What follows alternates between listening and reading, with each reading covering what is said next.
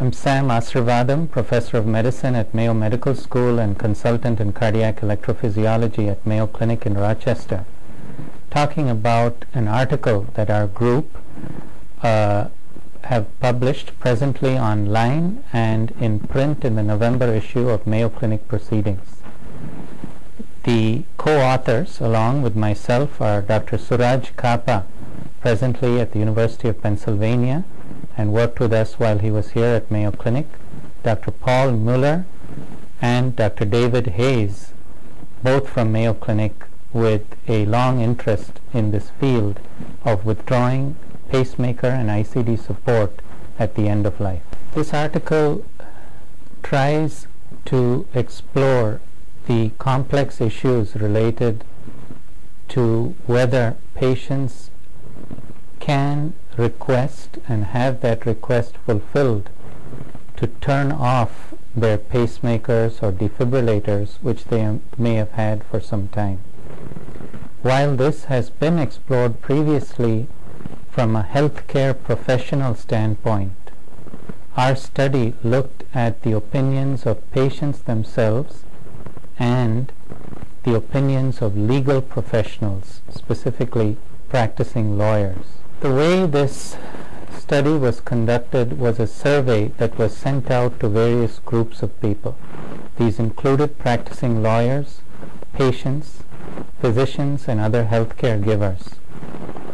The survey was done with simulated case scenarios. For example, if there were identical twins, one patient of one of those twins has developed terminal lung cancer and happens to have a pacemaker. Without the pacemaker working, the patient would probably have died several years ago. Now, in the throes of this terminal malignancy, requests that his pacemaker be turned off. We asked these various groups their thoughts on whether they would approve of turning off the pacemaker in this situation, and whether they felt that this was equivalent to, say, a patient refusing a therapy, or whether they felt this was equivalent to euthanasia. We then explored the twin of this patient who doesn't have a pacemaker but has the same terminal malignancy and doesn't wish to suffer from the issues that come up with terminal lung cancer, but does not have the option of turning off a pacemaker and shortening their lifespan. The complexity of these issues, and to see what the differences in perspectives are from these groups.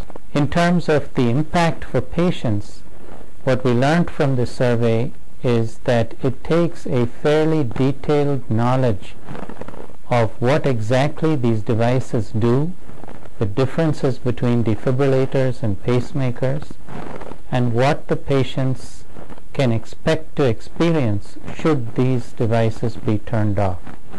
We also learned that there were significant differences between the way a similar issue is looked at by a legal versus a medical professional. Given the differences in approaches, for example, physicians and medical caregivers saw a clear difference between turning off a defibrillator versus turning off a pacemaker in a patient who is dependent on the pacemaker, whereas legal professionals tended to see less difference between these approaches. The two possibilities that require complete study in future studies are, number one, are there legal issues that need to be explored more clearly and explicitly, perhaps in the context of a simulated trial? And secondly, what level of understanding of the medical issues, including the subtle differences between device types that patients with heart rhythm problems have, is necessary for legal professionals to allow them to interpret the exact situation in the context of existing law.